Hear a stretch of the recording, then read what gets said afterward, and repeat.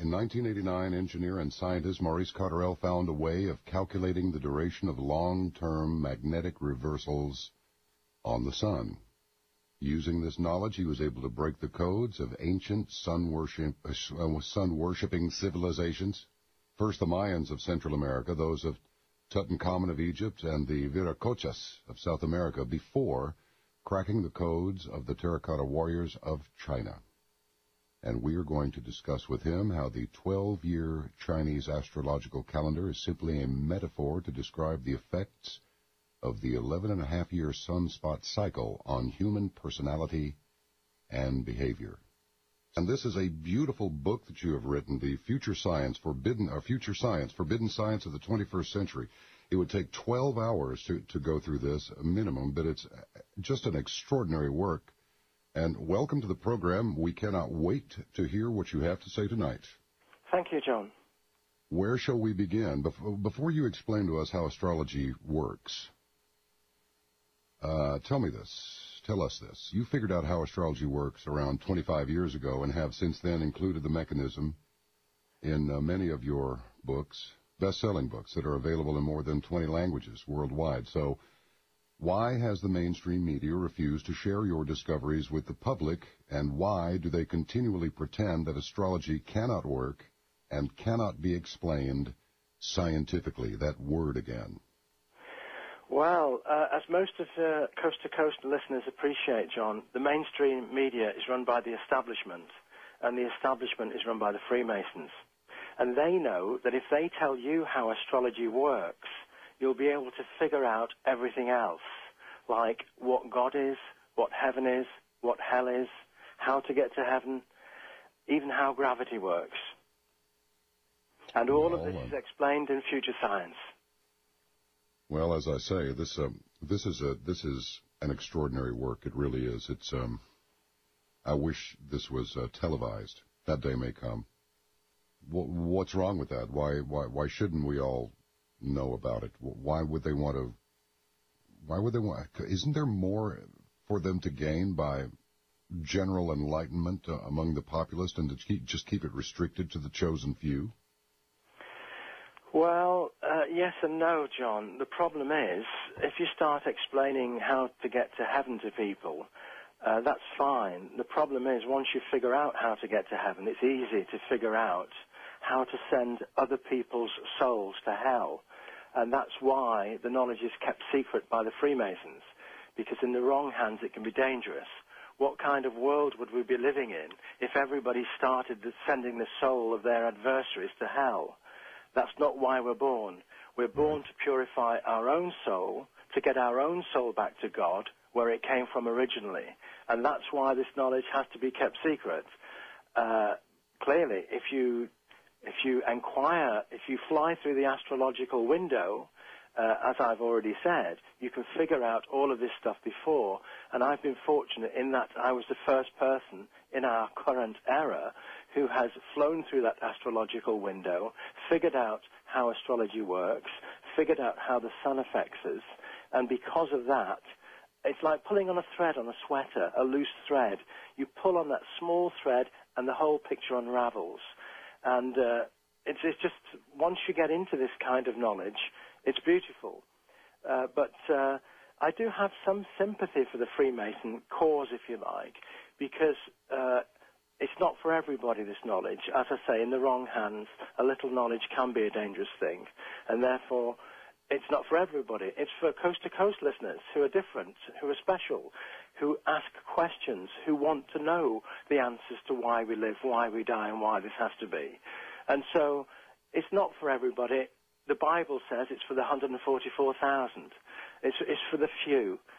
So that's what we'll be talking about this evening.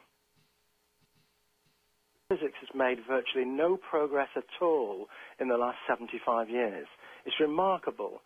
Whereas against engineering, for example, and technology, engineering and technology has capitalized upon all previous scientific discoveries. But science itself seems to be in a loop. It's going round and round in circles. And it seemed to me that somewhere a carriage must have derailed. It seems as though the scientific carriage jumped off the rails, and we've not got anywhere for 75 years. So I decided to go back and examine the work of Ernest Rutherford of the 1920s, a physicist in the UK, who was the first to split the atom, and have a look at the work of James Chadwick, the chemist of 1935. And they were the two primary figures who ascertained that the atom was made of positive charges in the middle, which was orbited by negative charges on the outside. And it was Chadwick in 1935 who discovered that there was also another particle which had no charge. He called it the neutron because it was neutral, right, inside the middle of the atom. Now, that's all very well, but if you look at their pictures of the atom, a few things jump out at you straight away, and these are what I call the 12 great mysteries of physics. These are three of them. And the first one is, if the atom is made of positive charges in the middle, then like red billiard balls, if you like, clustered together, why don't they all spring apart if they're all positive? Because positive repels positive. Right. The second interesting question, which any 6 or 7-year-old should be asking, is if the negative charges orbit the middle of the atom, why don't they get sucked into the middle? Because positive attracts negative. Now, why haven't these problems been addressed? A third question is, why do the electrons orbit in different shells, some close to the nucleus of the atom and others further away? Now, when you say shells, is that the same as orbits, Maurice? It is. It's like orbits. It's like a little solar system. Like the planet Mercury is closer to the sun, then we have the planet Venus further out, and further out from the sun we have the planet Earth, and so on, all throughout the solar system. And the atom is very similar in that 2 electrons orbit the sun very, very close to it, and then 8 electrons orbit the sun, so the atom further away. And we also know from experiments in the 40s and 50s that these shells, these orbits, are offset to each other by 45 degrees, and nobody understands why. In fact, as soon as we start to look into physics, it's all very iffy and conjectural and speculative. And you start scratching your head thinking, what have these guys been doing for 75 years? Because it's not just the atom. You know, clearly we don't understand why objects fall to the ground. We don't understand gravity. But we don't even understand why a magnet sticks to the fridge door. You know, in fact, so little do they know about magnetism that they named it after the word magic, because they see it as a magic net, a magnet. And this is unbelievable that the guy in the street doesn't realize how he's had the wool pulled over his eyes for so long. We don't understand what electricity is. If you connect a battery to a wire, an electric current flows, but nobody knows why a magnetic field appears around the wire. Now, this is unbelievable. And then the physicists started to make things up when they couldn't come up with the answers. And they started to ask questions like, why do stars cluster together? Because if you do the calculations, there doesn't appear to be enough gravity. So they started to make up stories. And they said, well, there must be more planets out there that we can't see, dark planets. Let's call them dark matter. And, of course, it's only because their calculations don't work out. If they did their calculations again, they would find that there is no need for dark matter. And they say, why a galaxy is spiral-shaped? Why does each galaxy have a double spiral? They haven't got a clue. What drives the sunspot cycle? They don't know. What causes global warming and global cooling? They don't know. Now, these are just 12. There's actually 2 more. There's actually 14 great mysteries of physics. But 2 we have to accept, for example, that the charges, positive and negative, attract each other. We have to start somewhere.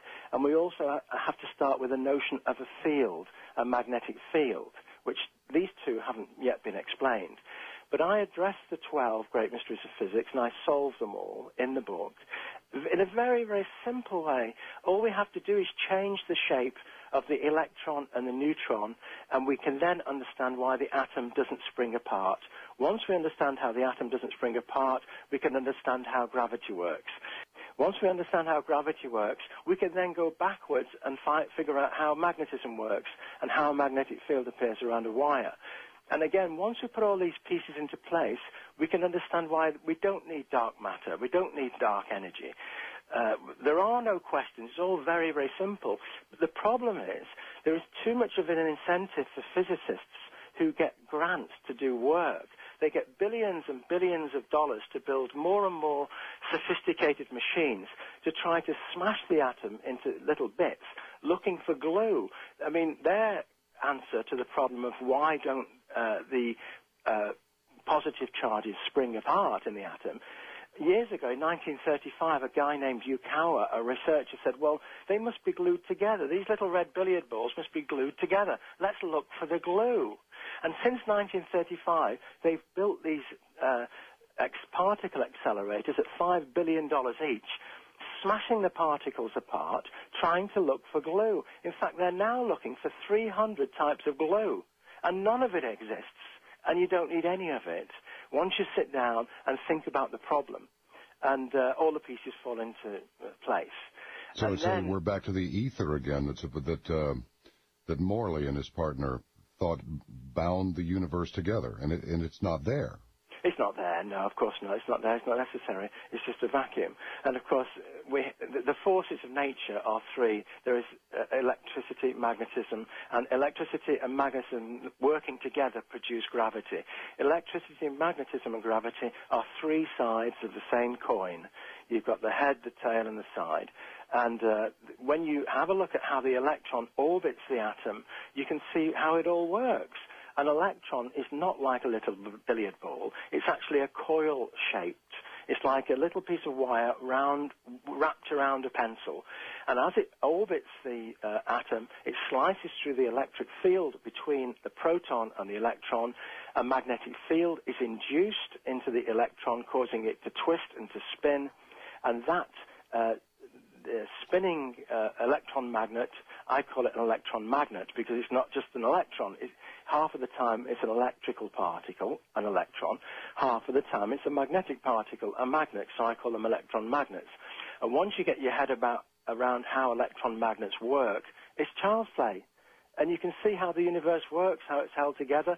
And from that point, you can then get on to Einstein's E equals mc squared, which explains what God is. Now, Einstein never knew that. I mean, Einstein didn't even realize when he figured out his famous equation, E equals mc squared, that's energy equals mass times the speed of light squared. He had no idea that it would lead to a nuclear bomb in his day, in 1910 and 1912, when he came up with relativity. It was only in 1938 that, I think it was Otto Frisch who discovered that the energy contained in the atom was far more, and it could be released if under the right conditions of the atom bomb. But what Einstein also didn't realize was that his equation explains what God is. And it's very sad because I think he was spiritually predisposed, and he said that God doesn't play dice, and I agree with him there. God doesn't take chances, God doesn't play dice. Everything is organized, and it's so beautiful. It's so beautiful, how it all works, and how simple it is, and how it all begins and continues and ends, and how reincarnation works, and why we have to live. And it's just wonderful stuff, as I'm sure you appreciate having looked at the book. Oh, absolutely. Would you, just very quickly, would you agree that everything is, do you agree that everything is made out of the same stuff, that everything is made of stardust? Oh, do you absolutely. Embrace that? Absolutely. We're all made out of atoms, and the atoms come from the hydrogen atom, the heavy hydrogen atom on the sun, which is called deuterium, which is slightly different to the hydrogen we have on Earth. There are 120 different types of atom, and this is explained in the book again. Maurice Cotterell, Future Science, on Coast to Coast AM. You were talking just briefly a moment ago about stardust. Are we from stardust? And indeed the answer is yes. And the 120 elements come from the stardust, the 120 different materials on Earth, the fundamental materials that cannot be reduced beyond their natural state. There's 120 of those. And there's two types of electromagnetic energy. There is atomic electromagnetic energy, which is generated as the electron orbits the nucleus of the atom. Now, that is what I call spirit. It is electromagnetic energy, but it is spirit. This is what the Red Indians used to refer to as the spirit in the rocks, the spirit in the mountains, the spirit in the clouds, the spirit in the streams, and so on. But there's also something else, which is called the soul. Now, soul is voltage again, but it's in a different form. Now, it's what Einstein's saying is energy equals mass times the speed of light squared. And in the Bible, it says that God, in the beginning, was light. And the Bhagavad Gita, the Hindu Bible, also said that God is light. It says quite explicitly that God is light. In the Bible, it's one step further. It says God said, let there be light, and he created light from his initial manifestation. Now, God is light, therefore God is electromagnetic energy. We now know that with our 20th century understanding, our 21st century now. And therefore we have to come to terms with, well, how did the universe begin? Well, Einstein says that the energy was converted into mass. So some of God must have been converted into mass. And it's very, very simple again. It really is simple to understand. It's interesting, and it's simple to see what God is and what hell is and what heaven is. And it's very, very simple, and I'll explain it. Let's say that in the beginning, it does help to give figures to these numbers to this explanation. Let's say, for example, that God, in the beginning, was 1,000,000 volts of light, electromagnetic energy. Now, the Bible tells us that God is good and God is love. So the only thing better than God must be more God, because that's more good, it's more love. But the Bible also tells us that God cannot grow.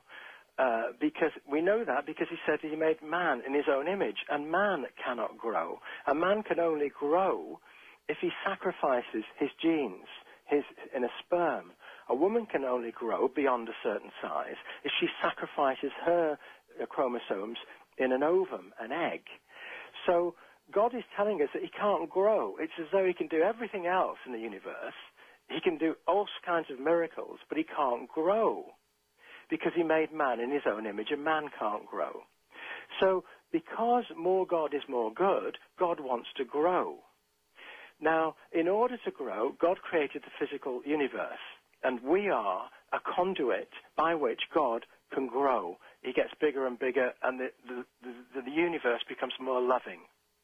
And how this happens, as I say, if we give them this mechanism, voltages, we start off with God, for example, with 1,000,000 volts. So God sacrifices a piece of himself. It's the only way to grow, just like we sacrifice the chromosomes. The 200,000, let's say he sacrifices 200,000 volts. That goes to the other side of Einstein's equation. Now, what happens is very interesting now, because if you go back to your days at school, aged about 10 or 11, if you take something from one side of the equation and put it on the other side, the algebraic sign changes. So if it's positive, it becomes negative. If it's negative, it becomes positive. So if God is plus 1,000,000 volts, and he sacrifices 200,000, it goes to the other side of the equation and becomes minus 200,000. And then physics tells us that the minus 200,000 volts had a big bang, it exploded, and created the physical universe that we see around us. The planets, the rocks, the stars, the trees, living things, and so on. So what we see is if God lives in heaven and he's now gone down, his voltage has gone down to 800,000 volts, he's in heaven, then the 200,000 that went to the other side of the equation, which became negative, must be the opposite of God. So that must be hell. It's got to be.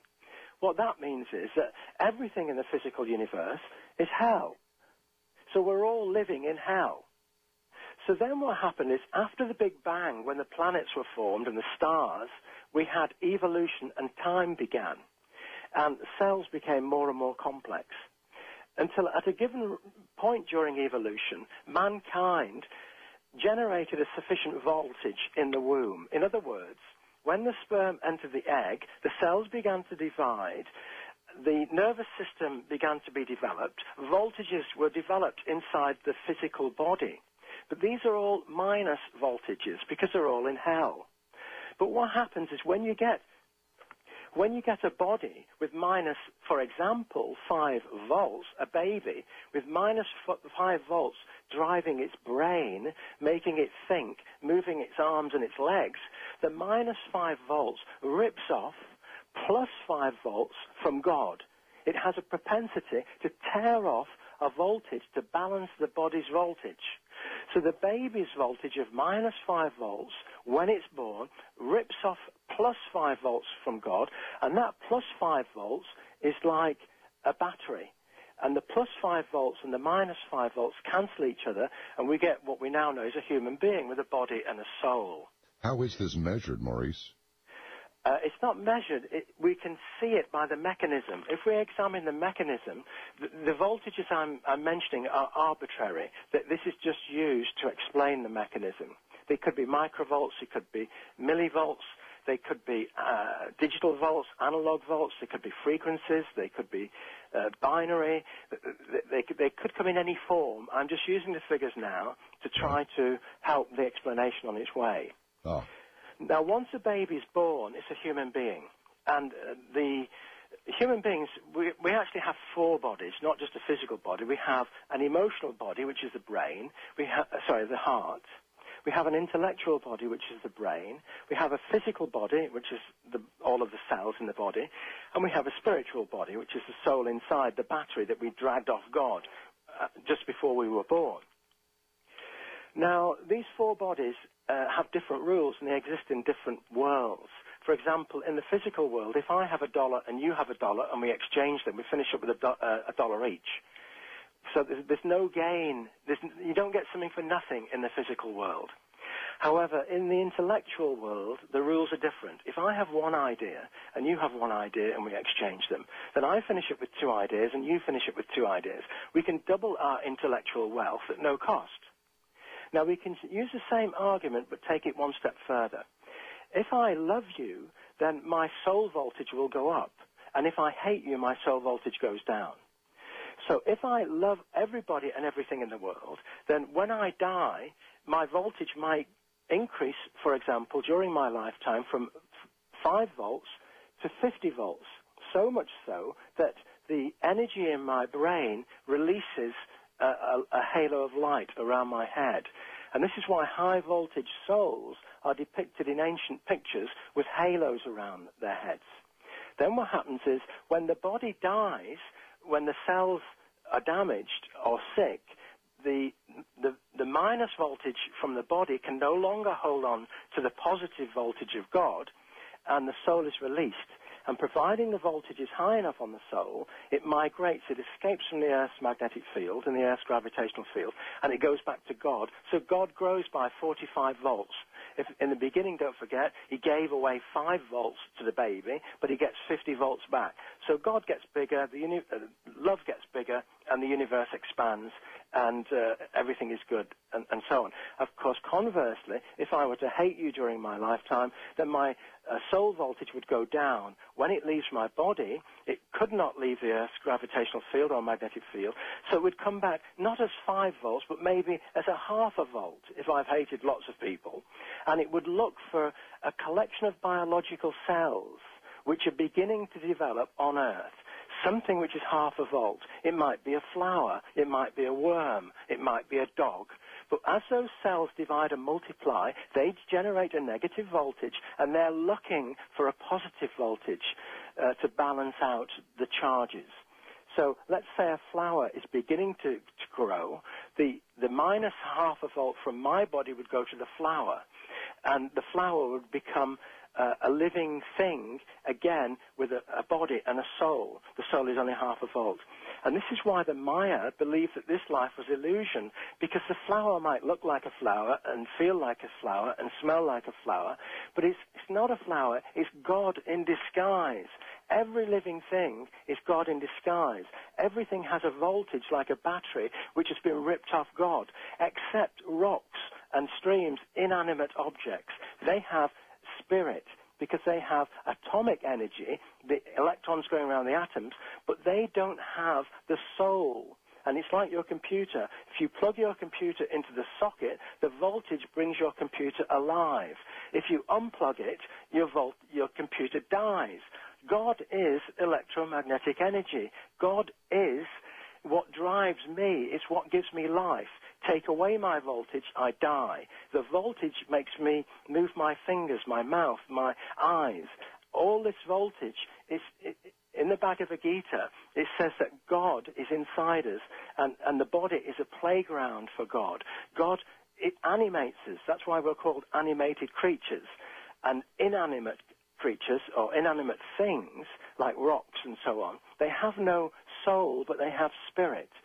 And if we start to look at how magnetism works and electromagnetism and gravity, it's all very, very simple, because there are three types of atom basically on Earth. The simplest of atom is the hydrogen atom. That simply has one negative charge, an electron, orbiting one positive charge in the middle. It's very, very simple. You can't get much simpler than that. The next most complicated atom is helium, and that has two electrons orbiting two protons. But it also has two neutron charges. Now, all of the other atoms are more complex than helium, and that they come into the third category of atom. So those are the three types of atom. Now, how gravity works is very simple. The electron going around the hydrogen atom spins, and as it spins, it radiates electromagnetic waves. So we get a corkscrew wave, electromagnetic wave, coming off every single hydrogen atom. Now, the universe, 93% of our universe is made of hydrogen atoms, which is most of it. So clearly, all of the hydrogen atoms are pointing in different directions, and there's an awful lot of them. So all of these hydrogen atoms, in water, for example, that's made of hydrogen and oxygen, H2O, two hydrogen atoms and one oxygen atom. All of the hydrogen atoms in water are sending out corkscrew-style radio waves, electromagnetic waves. And those corkscrew-style waves collide with neighboring atoms, the more complex ones. It could be magnesium, it could be calcium, it could be boron, it could be any of the other 120 elements. Now, none of the other elements spin like hydrogen does, and that's because they have more than one electron. They tumble like tumbleweed in all directions because they have so many electrons moving about in different directions. They don't spin coherently like hydrogen. So under normal conditions, normal complicated atoms don't spin, they tumble. But when a hydrogen atom comes close to a neighboring atom, it causes that atom to spin like a water wheel. And as soon as the neighboring atom, be it calcium, magnesium, or whatever, begins to spin in the same direction as the hydrogen atom, then all of the electrons in that atom start to give off corkscrew energy. And that energy bombards other neighboring atoms in a straight line. So everything bombards everything else, and that's why everything attracts everything else. And because it's corkscrew in nature, it's like an Archimedes screw, a pump. If you put a screw thread into the water and turn it, water will move up the screw thread if it's inside a tube. That's right, that's right. This is excellent. This is very, very interesting. Our guest tonight, Maurice Cotterell, and we will come back and discuss all things that may even turn into, well, what the martial artists call ki.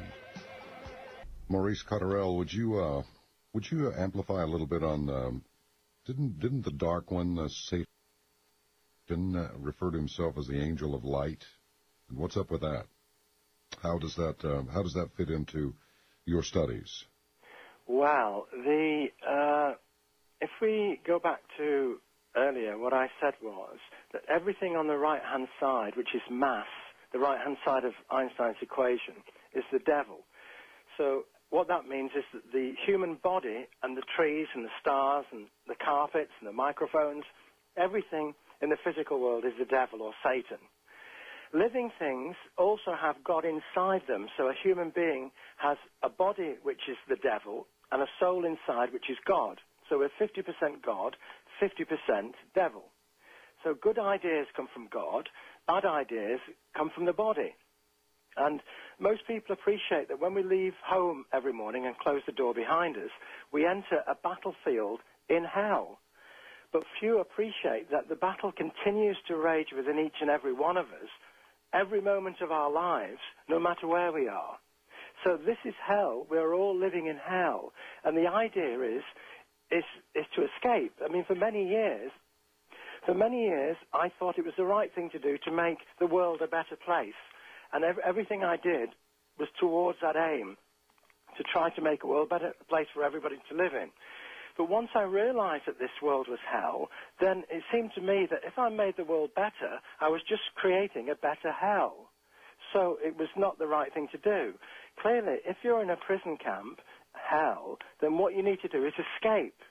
And this is another reason why the knowledge is secret. Because if everybody tries to escape at the same time, then we all get rounded up and caught and brought back to prison again. But if you keep it secret and don't tell anybody when you plan to leave, then you can dig the tunnel on your own, leave the tunnel, and nobody will miss you for quite some time.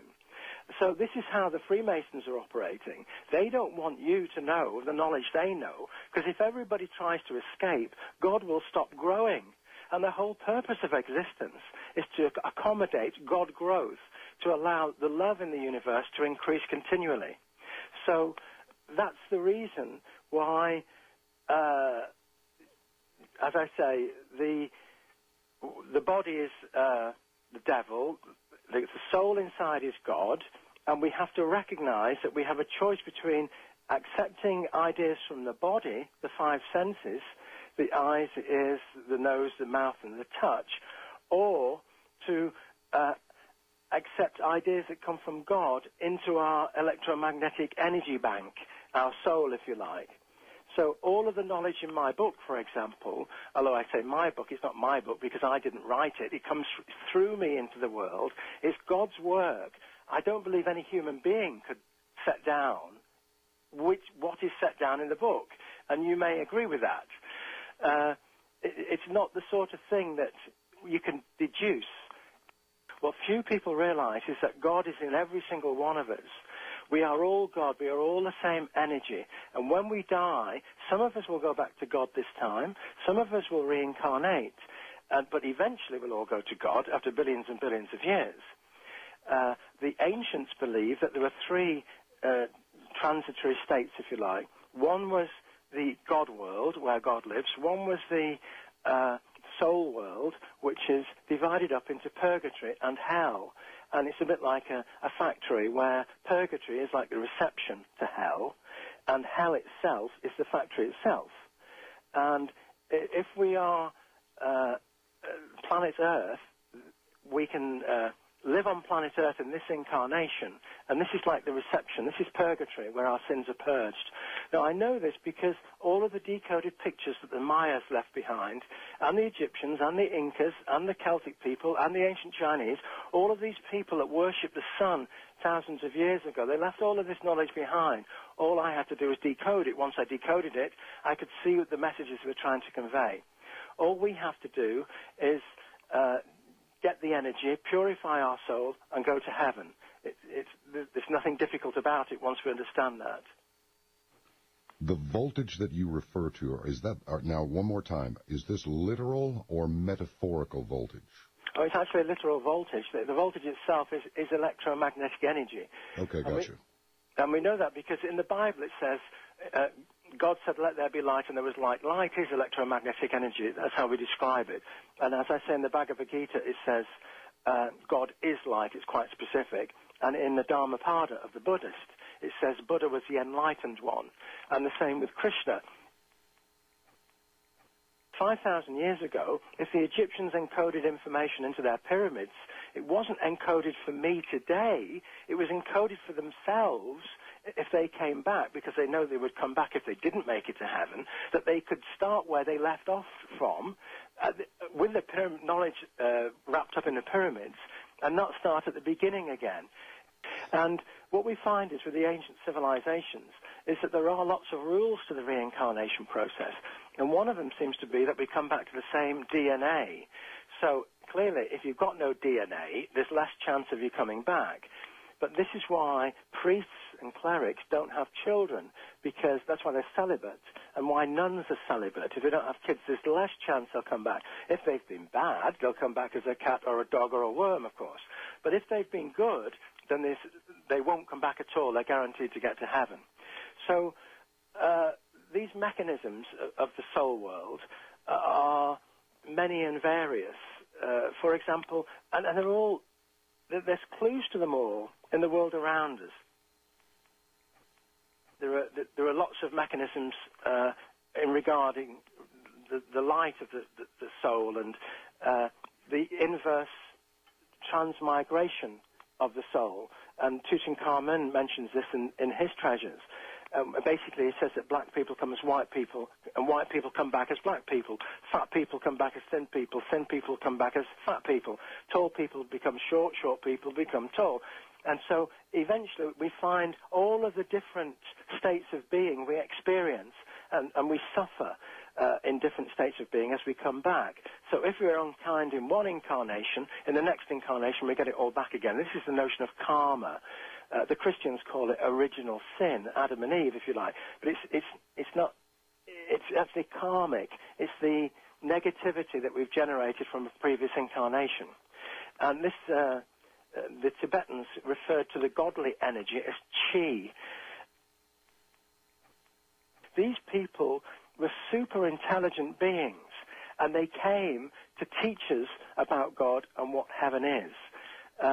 There's much more to life than we see around us in this physical world. This physical world is purgatory. It can get worse. We can go to the sun when we die, and that's hellfire. You know, if we don't purge our hearts in purgatory while we're on earth, then we can either go to the sun, where it's very warm, as you can appreciate, or we can stay in purgatory for 3,740 years until the sun's magnetic field changes and releases us, and then we can live again in another lifetime, in a different incarnation. And it's important to realize that every religion subscribes to reincarnation. You know, some Christians jump up and down and say, oh, no, we don't. We stopped believing in reincarnation in AD 200 and things like that. But it's not true. If you look at the precepts of Christianity, they advocate that there's a body and a soul. If we live a good life, the soul goes to heaven. If we don't, the soul goes to hell. What I've shown using Einstein's equation is that this life is hell. The earth is hell, which means that if the soul comes back to earth, if it reincarnates to hell, it comes back to earth. So, even Christians, whether they like to believe it or not, believe in reincarnation, that the soul comes back to earth. But firstly, they've got to get their heads around the fact that Einstein's equation is correct. And if it were not correct, the atom bomb wouldn't explode. The atom bomb does explode. Einstein's equation does appear to be correct. A lot of his other work is not. But this explains why there is such injustice in the earth, because some people have led bad lives in their previous incarnations, and we have to suffer for it. We have to, suffering purifies the heart, because when we suffer, the brain and the heart go into battle. It's like a battlefield within it. The intellect and the heart fight it out. The intellect says, I'm suffering, why am I suffering? And it squeezes the heart. And the heart is squeezed of impurity as a wet rag is squeezed of water. When the heart becomes emptied of impurity, it can then empty impurity from the soul. So an impure soul empties into an empty heart. But if the heart is full of impurity, the soul cannot empty into it. So we have this physical mechanism and a spiritual mechanism which accommodates soul, increasing soul voltage, which enables us to escape from this incarnation and go back to God, the Creator. You know, and people, one of the most common questions people do raise is how can God be good when he allows earthquakes and things like that to happen, so-called bad things on earth. But it's not bad once you get your head around it. I mean, the moon goes around the earth, and the earth goes around the sun, and we have to do this because these planets have to do this because we're alive. You know, we have day and night. We have the seasons. The body has to heal itself, otherwise it dies. So when God put all of the pieces together to make sure that the body heals itself, to make sure we have day and night so that we can get some rest, there was a few problems with the model. For example, when the Earth goes around the sun, the gravitational field changes depending where the Earth is, the strength of it. As the moon goes around the Earth, the pull on the Earth changes. And that causes the tectonic plates to move around, which we call earthquakes. Now, if they didn't move around, if it was rigid, the Earth would just shatter and 6 billion people would be killed. So you have a choice now, if you're God. You have a choice of either killing 6 billion people and smashing the Earth to bits, or you can have an earthquake every year and lose 50,000. What would you rather have? Now, clearly, God wants the world and the universe to last forever. And another indicator of this is the fact that he created astrology. Because one of the problems with human beings is that if we all agreed all the time, the world would end. Because sooner or later, somebody on the earth would say, they'd come up with an idea, and they'd say, I'm going to commit suicide. Well, if everybody agreed, then everybody on the earth would commit suicide. And human nature would stop, and God would stop growing. So to stop this happening, God has to make us all argue all the time. And the only way he could make us argue all the time was to make sure that we were all astrologically different, that we were of 12 different signs of the zodiac. So when one person says, I'm going to commit suicide, other people say, well, you know, that's for you to decide. It's not for me to decide. I'm not going to commit suicide. So the human race continues. It doesn't end. So this is one of the mechanisms, like the healing, like the astronomy, and all the rest of it, to make sure that God's world is absolutely perfect. So although it seems we are in hell and lots of bad things happen in hell, we are given an opportunity of escaping from this hell and becoming one with God again at the end of this life, or certainly in a few thousand years' time. So all of these things are connected. And they're all connected through this window of astrology. Once we get into astrology, we start asking questions which lead us into knowledge in associated areas. And for those who are interested in how astrology works, well, there are two schools of astrology. Sun sign astrology, used in the West, recognizes that the sun causes 12 types of personality each year. Whereas Chinese astrology recognizes that the sun causes 12 types of personality every 12 years, a different one every year. Both believe that the sun's radiation and position of the planets affect our day-to-day biorhythms and behavior. Now, what we know is that from data from scientific instruments over the last 50 years, we now understand that our sun spins like a spinning top every 28 days, and as it spins, it gives off particles, positive particles and negative particles throughout the year. The particles collide with the Van Allen radiation belts which encircle the Earth. And this causes the magnetic field of the Earth to change. It modulates, it gets stronger and weaker with the bombardment of particles. Changes in magnetic fields cause genetic mutations to developing fetuses in the womb. As the egg is fertilized by the sperm and the chromosomes begin to divide and the cells begin to divide, then the genetic makeup of the person, the baby, changes, and we believe that personality is caused primarily by genetic mutations. We know there's some studies on twins going back to the early 1920s. Johannes Lange, one of the early psychologists in Germany, did lots of experiments on twins. He concluded that personality must be genetically determined. We also know that 28-day magnetic cycles cause variations in the hormone melatonin, which regulates a 14-day emotional biorhythm in humans.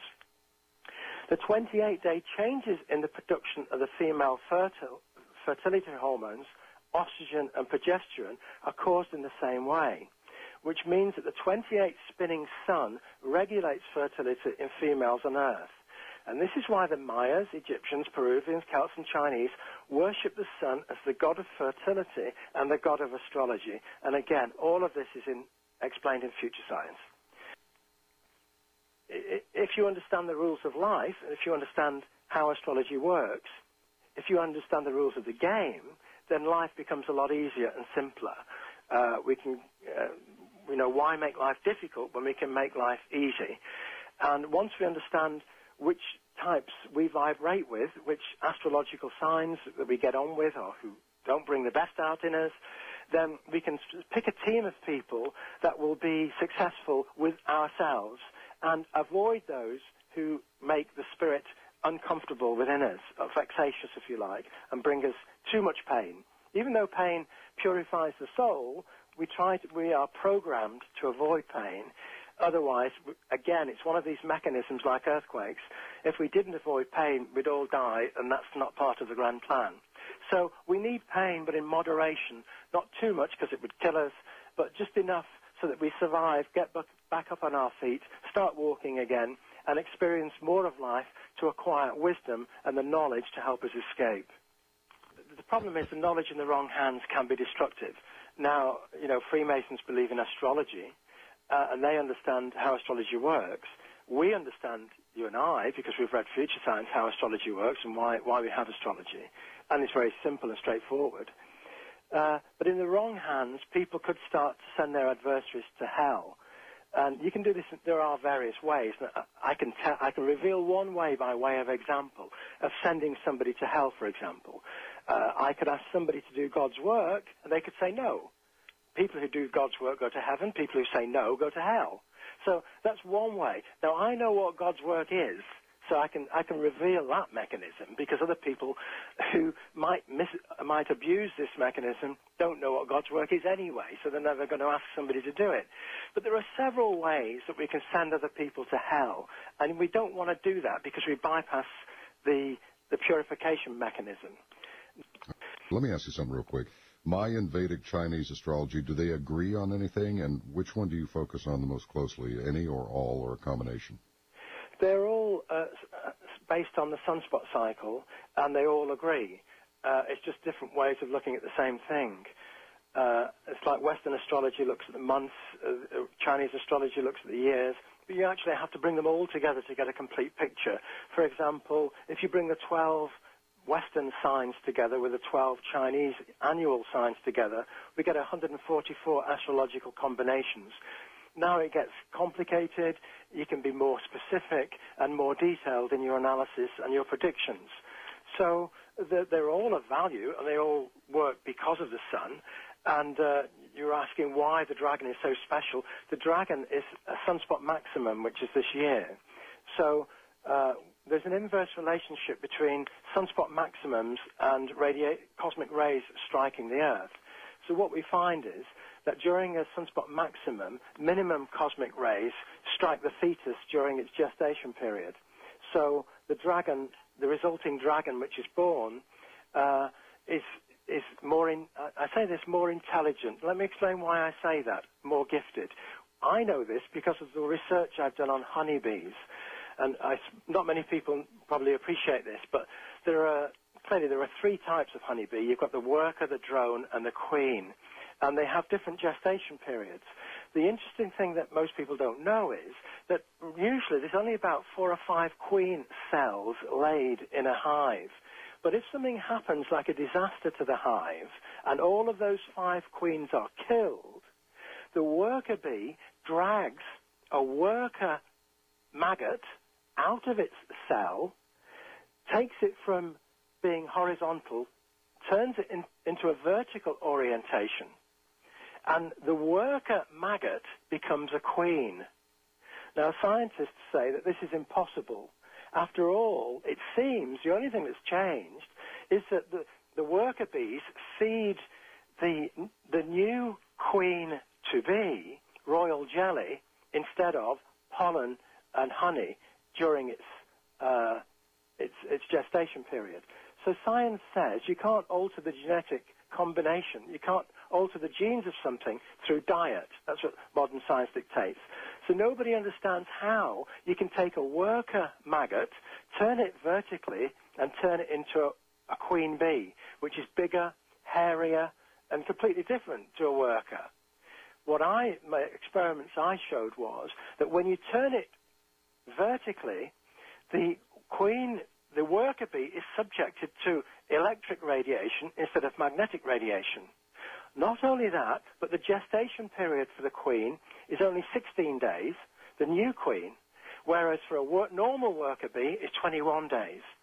So the new queen only gets 16 days in a microwave oven, if you like, whereas the worker bee gets 21 days in the same microwave oven, which is 90 degrees to the other queen. What this means is that the queen bee is converted not because of the diet, but because of the genetic mutations caused by the 90-degree change in its orientation, which means it's subjected to electric rather than magnetic radiation because the two are 90 degrees apart. So what we're saying is that by reducing the amount of radiation, the honeybee becomes bigger, cleverer, and turns into a queen. In the same way, sunspot maximums lead to radiation minimums on Earth, which lead to dragons, which are more clever, more talented. They're the queen bee of the zodiac rather than the worker bee. And that's why waves of every 12 years, there's a 12-year cycle in the Chinese astrological calendar. It starts off with the year of the rat, which is followed by the ox, which is followed by the tiger, the rabbit, the dragon, the snake, the horse, the sheep, the monkey, the rooster, the dog, the pig. 12 years. And these years repeat every 12 years. And if you go back to 1900, the calendar began with the rat. So 1912 was a rat, 24 was a rat, 36 was a rat, 48 was a rat, and so on. In the same way, the year 2000 was the year of the dragon. So 2012 is the year of the dragon, every 12 years. And if you go back to pop groups of the 60s like the Beatles and the Rolling Stones, they are all years of the dragon. They were all born, for example, 12 years before me. I'm the year of the water dragon, but they were 12 years younger than me. So during the 60s, they were age 24, and I was age 12. And I became a teenager as the Beatles became more and more popular. And whenever we get flowering, blossoming of art or music, pop music, or new inventions, you'll find that the classroom of the day, the classroom of graduates, were dragons. These are the ones that change everything and turn the world upside down. And that's why this year, the sunspot maximum causes more evaporation of water from the oceans. That leads to more clouds above the oceans, which blocks out the solar radiation. And that's why there's an inverse relationship between sunspots and cosmic rays bombarding the Earth. It's not a one-to-one correlation, it's inverse, it's opposite. So sunspot maximum, minimum cosmic rays, minimum mutations to the fetus in the womb. The fetus of the womb is born with all of its faculties not being burned out like a worker bee. It's born with all of its faculties intact. That explains why the year of the dragon is so special. And experiments have been done in psychology that the brain is affected by magnetic fields, and that the performance of the brain can be improved and increased by subjecting the pineal gland to magnetic fields. Tell us how, in your opinion, we should live our lives.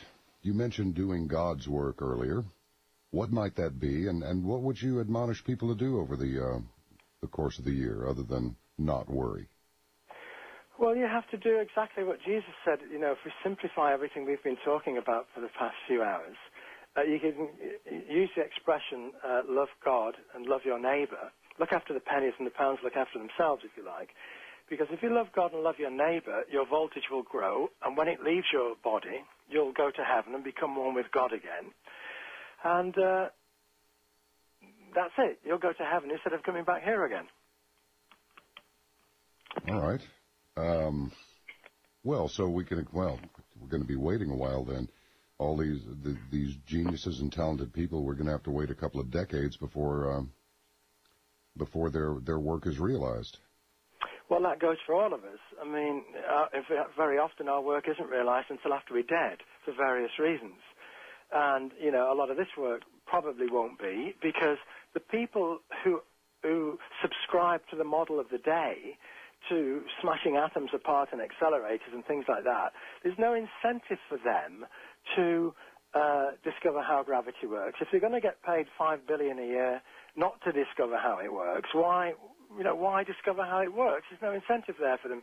You know, there's no incentive to them to subscribe to science. Why bother?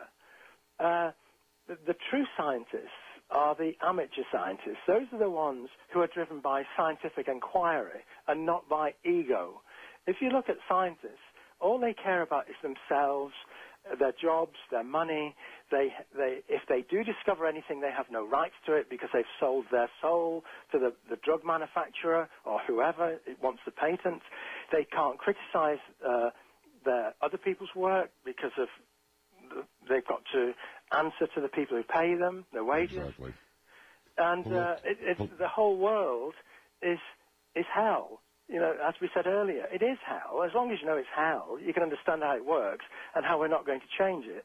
So the best thing you can do is try to escape, purify your soul, try to become peaceful inside, realize that we're all at the same energy. The trees, the plants, the animals, we all have souls. And our generation will be wiped out one day. There's no question about this. So now what do you make of the end of the Mayan calendar? Well, there is no end to the Mayan calendar. And I can tell you the story behind the story, if you like. I took my book, The Mayan Prophecies, to a publisher in 1994 called Element Books Limited. And they agreed, it was all about the Maya in Palenque and sunspots and the earlier work. And they said they'd publish it, but they wanted it jazzed up to make it more popular. Well, I said, look, you don't seem to understand what this work's like. It's already popular, and when people get hold of it, you know, it'll immediately become obvious why it's so popular. But being a publisher of the day, they refused to spend any money on the book. They refused to take time on the book. In fact, after that book, I did the artwork myself. All of the artwork in the new books, for example, I've done myself because nobody in the world can do it like me. So I had to do it. That's why it's a lot better. But in the early days, they said we want to make it popular. Another reason they didn't need to say that was because a fan of my work was Lord Rothermere. And he owned the Daily, he's died since then, sadly, but he owned the Daily Mail newspaper in England, which is the largest, it's not the largest daily selling newspaper, but it's a national newspaper which sells in middle-class circles. The down market papers sell a lot more because they have naked women on page 3 and so on. But of the quality tabloids, if you like, the Daily Mail is the biggest, and they serialise books. And Lord Rothermere had already agreed to serialise my work when the book appeared. So, you know, they didn't need to popularise it. The Daily Mail were going to do that anyway. Anyway, the publishers, Element Crook, said, look, we're not going to publish it unless you allow us to pick somebody to rewrite it and popularise it. So reluctantly, in order to get the scientific work published, I agreed, although I wasn't happy about it. In fact, I gave half of the book away, essentially, which I didn't want to do, but they wouldn't publish it unless I did. So I showed how the sun affected life on Earth, and they got this other guy, a friend of the chairman of the publishers, to so-called rewrite it. What I said was the Maya died out in AD 750, 1,250 years ago, because of a solar magnetic reversal, which caused a mini ice age on Earth. That's what happens when you have a solar magnetic reversal. Lower female fertility, so they had less babies. It caused increased X-rays because X-rays strike the Earth more perpendicularly around the equator than the North Pole and the South Pole. So the X-rays from the sun, which increase during a sunspot maximum, have more effect on equatorial regions like Mexico. So what happened was the Maya died out through several factors in AD 750. They had a drought because of a mini ice age, less water evaporated from the oceans. They had more infant mortality because the X-rays damaged the fetus in the womb, causing spontaneous fetal abortion, and so on. And what Element tried to say was, they said two things. One, the Mayan calendar ends in 2012, which it doesn't. And the second thing is that the Maya, so the whole world will die out in 2012 due to infertility, due to X-rays, due to a drought, and so on. And I said, well, no, it's not going to happen in 2012. In fact, if we look at when the 11.49-year cycle ends, that won't reach a maximum until the year of the dragon. the 187-year cycle won't end until 2087, and the next solar reversal won't happen until the year 4367. They said, we don't care. We're going to tell people the calendar ends, that all of the cycles come together, and the world will end at that time. I said, well, it's not like that. If you look at the scholar, the work of S.G. Morley, the Mayan scholar of the 1940s, he said he identified 8 different cycles used by the Maya in their calendar. One day was called a kin, 20 days was called a wenal, 360 days was called a ton, 7,200 days was called a katan, 144,000 days is called a baktan, 2,880,000 days is called a picton, 57,600,000 days is called a kalabtan, 1,152,000,000 days is called a kinchilitan. Now, 4 of those cycles come to an end this year, but 4 of them do not, clearly. So it's not the end of a calendar. In fact, this is the 13th cycle of 144,000 days. That's all it is. This year is the 13th of the 144,000-day cycle. And all of the others to the right, the katan, the ton, the wenal, and the kin, are 0.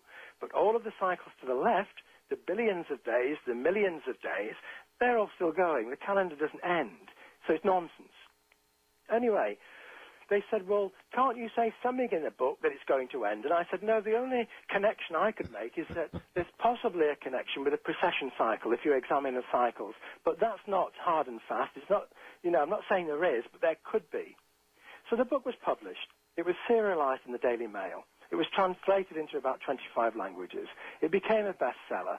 The next thing I knew, there was 2 or 3 American authors who all came out with books saying the world's going to end in 2012 because the magnetic field of the sun's going to reverse, the Earth's going to align with the galactic equator, all sorts of stuff out of mid-air. I don't know where they got it from, but it had no bearing whatsoever on science and no bearing whatsoever on the Mayan prophecies, which are listed in the books of Child and Balaam, the books of the Jaguar, or the books of the golden sun with its brown sunspots. Where is your book available? Where may it be obtained? Well, it was published in Ireland, and although it's listed on Amazon.com and Amazon.co.uk, it can be ordered, but it's not stocked. The reason for that, John, is because they only stock books which are discounted, and the book is such an expensive book to produce, we couldn't afford to discount it. So you can order it through Amazon, but you can get it directly off my website. You can get signed copies off www.mauricecotterell.com. Alternatively, I've donated about 20 copies to the U.S. library system. So if you don't wish to buy a copy, you can get one for free anyway on loan from the U.S. library, although you may have to wait until it's posted to you. I'm not sure how your system works. But anybody who wants a copy, log on to my website and you can order one through PayPal. Thank you. I was looking at the book. It is a very expensive book. It's one of those books that'll last 100 years. Excellent plates, very interesting photographs. It's very well written and a very good, just an excellent piece of work. My compliments